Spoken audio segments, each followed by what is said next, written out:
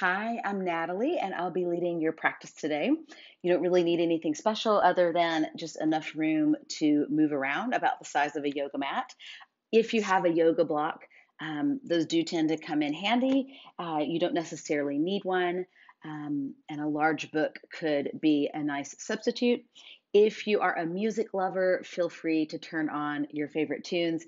When I'm teaching in the studio, I love music, but it's a little harder online to do that. So we're going to make our way to our mat, and we're going to start in Thunderbolt pose, which is just on your knees. This is where a block may or may not be helpful. If you feel a great deal of tension in your thighs or your ankles, you can sit on that block. You could sit on some books. You could sit on a pillow or a blanket.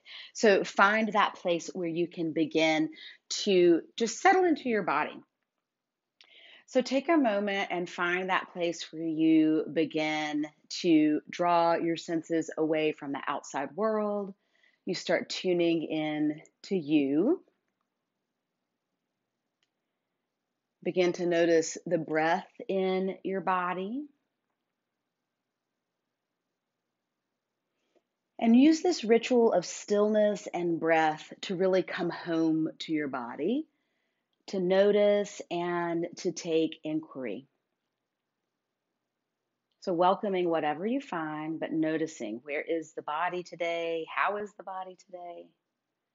Mind, spirit, welcoming whatever arises. So anything on the spectrum from difficult thoughts, feelings, or emotions, or challenging things, to the other end of the spectrum, really feeling joy in your body and joy in your movement.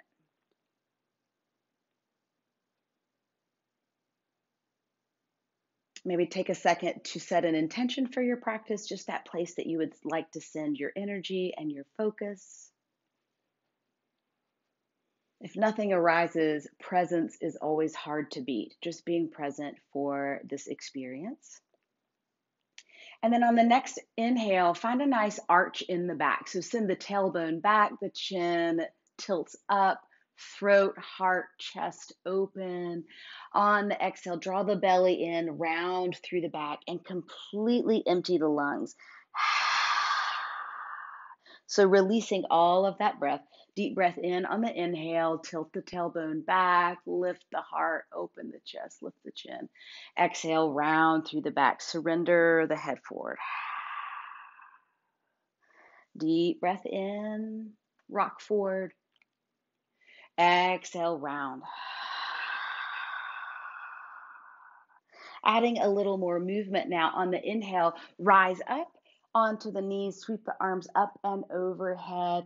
On the exhale, begin to drop the hips, cactus the arms, arch the back, and then sweep around. So find your rhythm here. Every inhale, you rise. Every exhale, bend the elbows, lower down. Feel that movement in the back, in the shoulders, front of the body, back of the body, opening up. And if your rhythm is a little different than my cue, that is totally fine. Allow your breath to move you. Once more here, deep breath in as you rise. Exhale as you lower. And then walk the hands forward, finding all fours. Here, always taking that time to make sure hands are beneath shoulders, knees beneath hips. Cast the gaze slightly forward, maybe just beyond your mat. Draw the shoulder blades down the back, ears and shoulders, a lot of distance here now. Gently scoop the belly. On your next inhale, allow the belly to drop. Cow. So inhale, lift the chin, lift the hips, drop the belly. On the exhale, lift the pelvic floor first, draw the belly in, round through the back, press through the hands, allow the head to hang. Deep breath in, open. Exhale, round. So noticing that movement in the spine. Every inhale, an opening, an invitation. Every exhale, a rounding and a release. Meeting back in the center now, take a moment again to notice that alignment, to notice the stability in your shoulders by drawing them down and away from the ears. The belly is lifted, the spine is long, crown of the head reaching away from the sit bones. Finding sunbird here, keeping left hand and right knee anchored. Slide right hand forward, left foot back. Pause and really square through the hips. Draw that left shoulder blade down the back, lift the belly, and then elevate arm, elevate leg. Flex the foot. Notice the length between your heel and those right fingertips. If you are opposite of me, that's totally fine too. You should just have opposite arm and leg lifted into the air. Deep breath in, find your length. On your exhale, round through the back, press through that left hand, bring the elbow and knee closer together. Deep breath in, reach. Exhale, round, drawing everything, knees and elbow close together. Deep breath in. Exhale, round, elbow and knee come closer together. You press heavy through that left hand.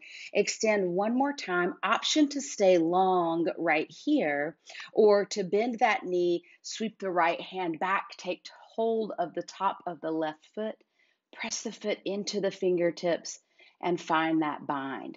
The gaze is still out and beyond the mat, just slightly. Before releasing the foot, if you took that bind, check back in with the belly. Re-engage through the core so that you can let go and release with intention. Bring the hands and knees back down. Find a brief child's pose. So sinking hips down, arms stretched long. Take a deep breath here, really allowing the belly and chest to expand with your inhale. So take up so much space. And then maybe that audible exhale out the mouth, almost like a sigh. One more deep breath in. Complete exhale. Find all fours. Once again, working through the opposite side of the body now. So left hand will slide forward, right leg slides back. Really draw that right shoulder blade down the back until you feel it nice and anchored, nice and steady. Draw the belly in and then elevate arm and leg. Find that length. Notice the heel, notice the fingertips, notice that length and strength in your spine. Deep breath in to prepare. On the exhale, round, bringing elbow and knee closer together, pressing heavy through that right hand. Work with your breath. Every inhale, you extend. Every exhale, you really draw belly in and round. Once more here, reaching. Exhale, rounding. Inhale, reach. Option to stay here in stillness and just explore that length, or option to swing left hand behind the body, bend the right knee, reach for the top of that right foot. Press into the fingertips. And today, as you strengthen and open your body, can you soften your internal architecture, soften that internal armor? Belly is engaged as you release. Reach arms and legs long. Hand finds the mat. So does the knee. Bend or soften down into child's pose. Arms can reach up and overhead, or they may want to sweep back for the heels. Both are wonderful options. They just access the body in different ways. So trusting that innate wisdom of your body, being intuitive and curious, and really honoring the body's needs.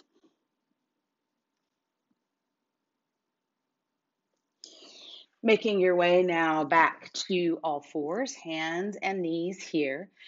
Again, stabilize through the shoulders by drawing those shoulder blades slightly down the back, maybe a little closer together in the back as well. Preparing for downward facing dog, tucking the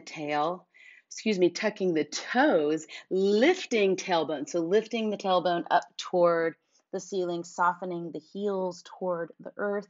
Arms are long and reaching. Fingertips are wide, they're heavy. Palms are heavy. Belly is engaged. Then casting the gaze forward, we'll step or float the feet up to the hands. So option here to walk the feet up or to give a little hop. Inhale, flat back, lengthen. So rise up about halfway. Crown of the head reaching away from the sit bones. Exhale, forward fold. With a soft bend in the knees and an engaged belly, rise up. Deep breath in, arms up and overhead. Palms come together, exhale them down to heart center. Deep breath in, arms up and overhead. Exhale, split the palms, lead with the heart, forward fold. Inhale, flat back, lengthen. Exhale, hands find the mat and step or float back.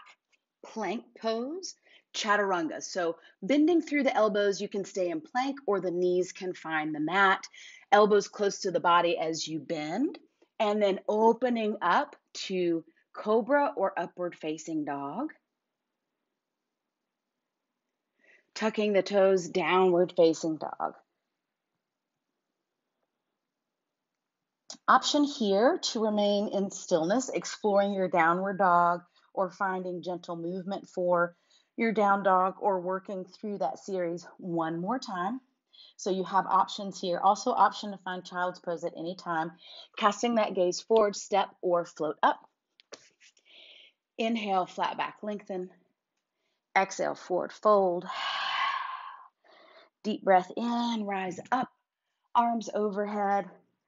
Hands to heart center, melting down on that exhale. Deep breath in, lift arms up and over. Split the palms, lead with the heart, forward fold. Inhale, flat back, lengthen. Exhale, forward fold, stepping or floating back, chaturanga. Upward facing dog or cobra. All of us making our way now to downward facing dog. Pausing here again to take inventory, to notice. So notice body, notice breath. Heavy hands, that energy traveling up the arms and through the shoulders, down the back. Notice the backs of the legs, soften the heels toward the earth.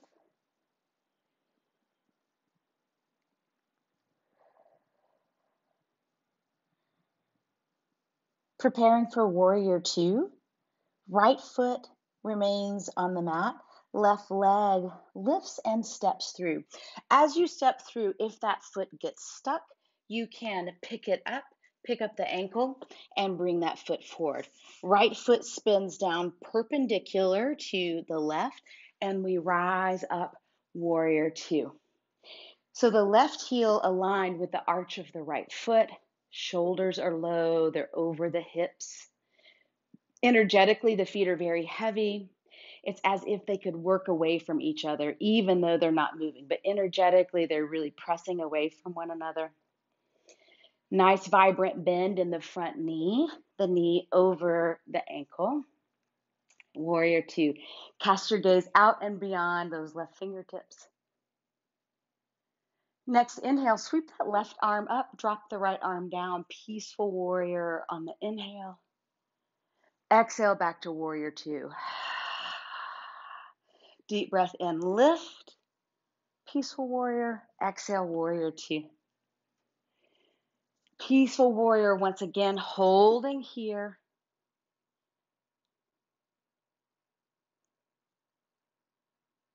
And then bringing left arm, left forearm to the left thigh. Right arm reaches and extends up and overhead for that extended side angle. Take the right arm up, straight out from that right shoulder joint. Cast your gaze up to the right fingertips. As the left knee begins to straighten, drop left hand and left arm down. Triangle pose. One more breath here, then bending through that left knee, find warrior two. One more time. And then rainbow the arms down either side of that left foot. You turn that back leg so that all toes are facing the top of your mat now. Then we're going to work the hands inside that left foot to find Skandasana. So we're on right heel, left tippy toes. Left knee is bent, right leg is relatively straight. And then we're going to work back and forth just a bit. There are many options here. As you bend back and forth, you can keep fingertips on the mat, using them to guide you back and forth. If the floor feels a little far away, you can also use a block here as you find your way back and forth. Also, option to bring hands to heart center. Ooh, you saw me almost lose it there. Or arms overhead. The next time you find your right knee, pause there. Rotate toward that right knee. Left leg is long and reaching behind the body. The knee softens down to the mat. Low crescent lunge. You can keep upper body melted over that right thigh, or you can walk the upper body up. Maybe arms are overhead, or maybe they cactus and the heart really opens up.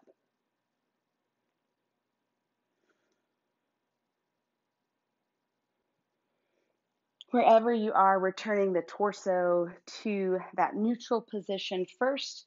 If you lifted up and opened into cactus arms, then melt over the thigh. Walk the fingertips inside of that right foot, and then work your way back to the opposite side. So first, right knee is bent, left leg is straight, and you're on that heel of the left foot.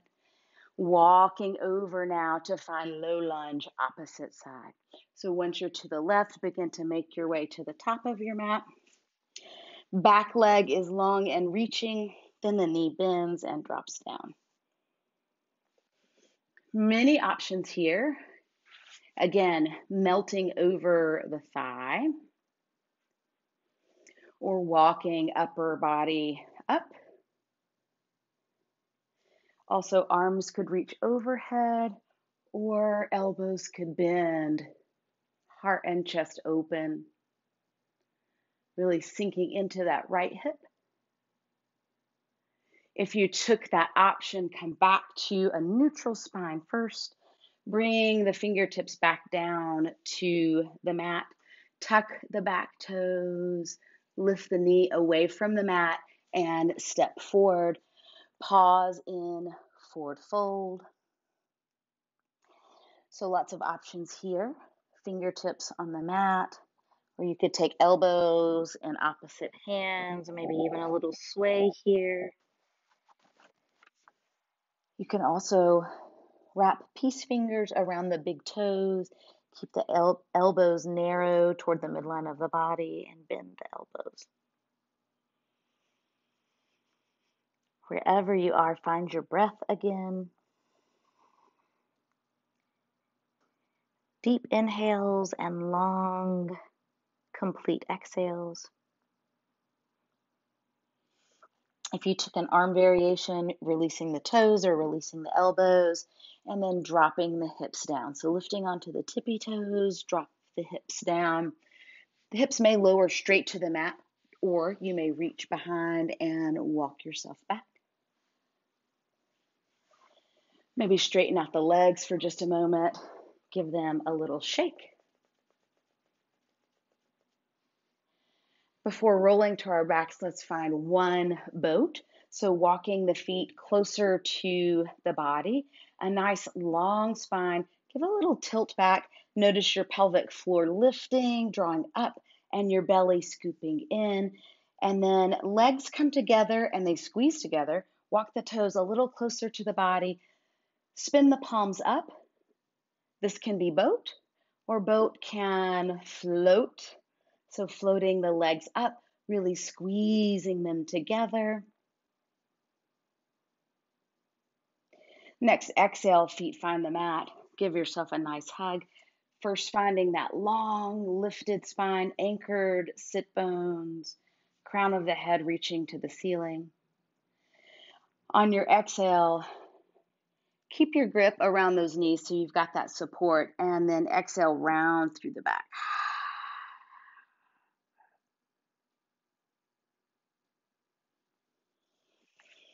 From here, walking your feet away from the body, and then rolling upper body down. Maybe a little windshield wipering of the knees here, before allowing the arms and legs to fall into a place of stillness. So here they can stretch out just flat on the floor, or maybe you wish to have a pillow beneath your head or your knees. But allowing your breath to become soft and steady, rhythmic and natural.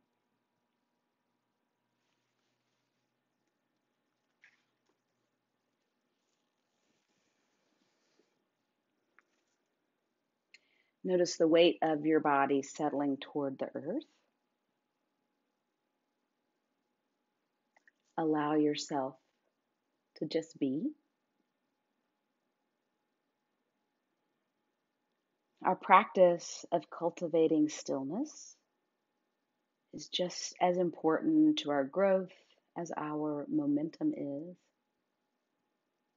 We say we want change, and so we must take the time to stop and ask the questions. What's working? What's blocking? Where can I let go and make room for what's making its way to me? It's never too late to push pause, disrupt the plan, or choose an entirely new path.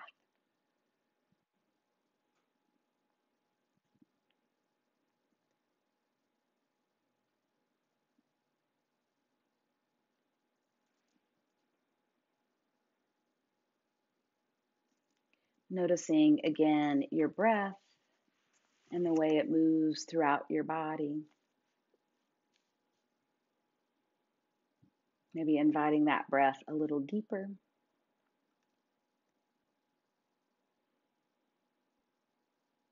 Inviting gentle movement back into the body, beginning with that flutter of fingers, the wiggle of toes.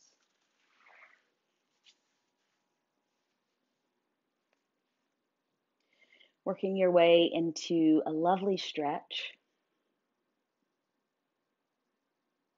before rolling to one side or the other to rest a moment before you rise.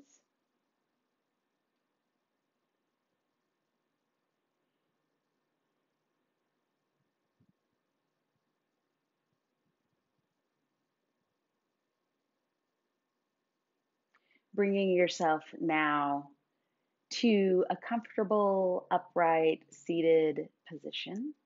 So that could be crisscross, Sukhasana, or it could be on your knees once again. However you would like to close out your practice.